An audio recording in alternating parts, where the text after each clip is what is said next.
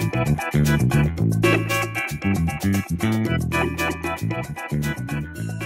we're rolling here at Trabuco Hills High School in Mission Viejo with Sean Lee, the defending CIF State high jump champion. Sean just opened his 2018 season with an amazing day, clearing 7.3. I'd say there's too many emotions to describe how I felt that day, but we'll just say I was very excited and very relieved to finally, end a 2-year drought of not PRing, and especially with a nearly 3-inch PR. You woke up as a 7-foot PR. You went to bed with 7.3 PR. The state record is 7.4.5. Tell us a little bit about your planned assault on that record. Yeah, so I've changed my focus to try to break records this season, kind of similar how I used to do it when I was jumping in youth track. And we're just going to take it, one step at a time, especially how I did on Saturday. We went 7.1, 7.2, 7.3. We're just going to take it one height at a time.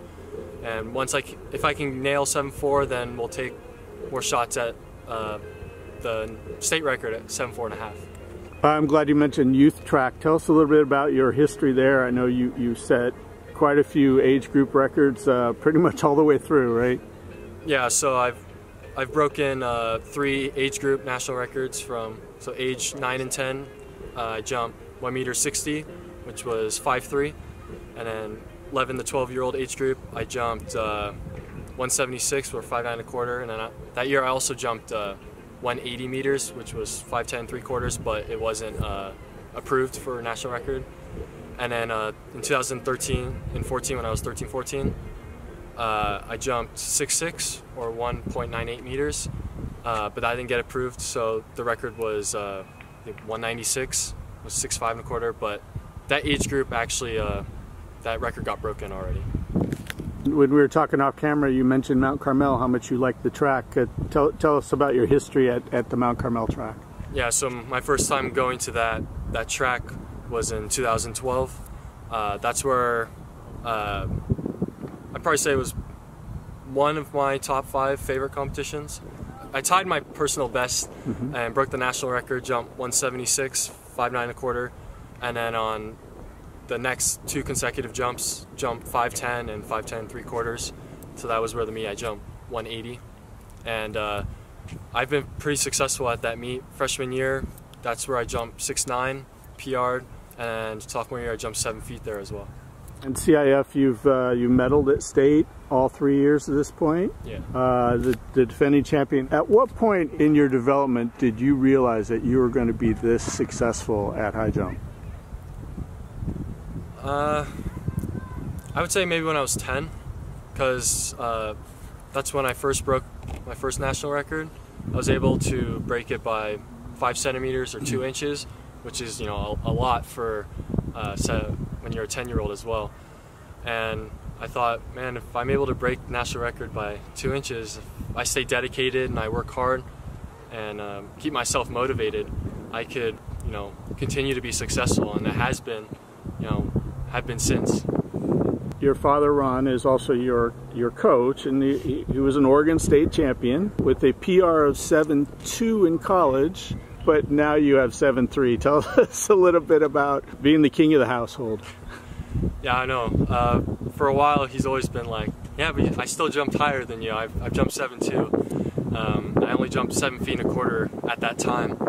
And, it's not something like I really focused on, like, oh, I got to break his record, but now that it's happened, I'd be like, I finally beat it. He coaches you and he trains you. Talk a little bit about some of the training we saw today and how you've been able to develop as such an outstanding jumper through that training. So today was probably one of the more important days in the week. It's a plyometric day. So normally we usually do warm up and we run our approaches, just get approach work down. So we run the approach without jumping, and the emphasis is normally on overspeed, but today I'm kind of still like recovering from some soreness from Saturday's meet. But usually the emphasis is like overspeed, so when we get to the meet we're actually used to running that fast on the approach, so we can convert. during jumps. And then after that, we did the triple jump bounding, and that's the plyometric part of the workout. And then we do some stair bounding and some short sprints. And normally we do some dunks on this day as well, but he took it out for today. But we usually emphasize on like drive and rise when we dunk and try to reach up. It's similar to how like when we jump at the plant, drive my arms, get my knee up. You're 6'8". How high can you jump to dunk? We used to have a 11-foot rim in my backyard. We elevated it on cinder blocks, and I think the max was 11 feet, and I was still able to do it pretty easily. But normally now we just go to the LA Fitness across the street over there, and we just dunk on the 10-foot rim and try to reach as high as I can on my forearm. You're going to UCLA. Tell us about that choice and what you look forward to there. Yeah, I'm pretty excited to go to UCLA. You know, a new chapter in my life. Especially love the color blue. But yeah, they probably have one of the top, high jumping teams in the nation. You know, I've competed with the jumpers that are there, and I know them. You know, I keep in touch with some of them, so I'm pretty excited to advance my high jump career over there. Yeah, the head coach, or the high jump coach, Coach Anderson, he also jumped 7'3" in high school, so I'm tied for him in California state history. So that's a little fun fact. So he's the next person you're going to surpass? Hopefully. What's it going to take for you to get to reach those height goals that you have set for yourself? So on Saturday, it was pretty good meet for where we are right now, but there's still some little technical things I can still work on. It probably wasn't my best technical competition, but it was probably better than last year, probably overall. But if we can get those things down, I believe I can get 7'4.5". Or higher? Or higher, yeah. Hopefully. All right, that's Sean Lee, 7'3" high jumper, defending state champion in California, one of the top jumpers in the country. Thank you so much. Thank you.